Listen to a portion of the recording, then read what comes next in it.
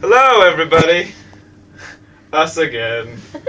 We just went snowboarding. I broke my tailbone. It was great. It was. I'm not gonna be able to sit for a week Won't touch that one. because I fell. Anyway, my knees hurt. Different story. My wrist hurt as well. It's awkward. Anyway, snowboarding was fun. It's my official second time. First time couldn't get up at all. Don't even. And then this time was way better. Bran's sister and friend came, helped us out, and taught us how to snowboard.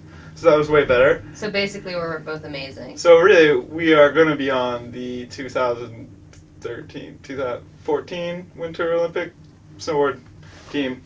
Look for us on the hills. We'll be there.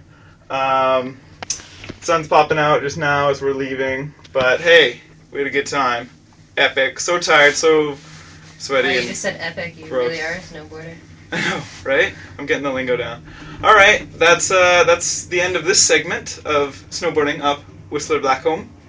Talk to you later. Okay, bye. Bye.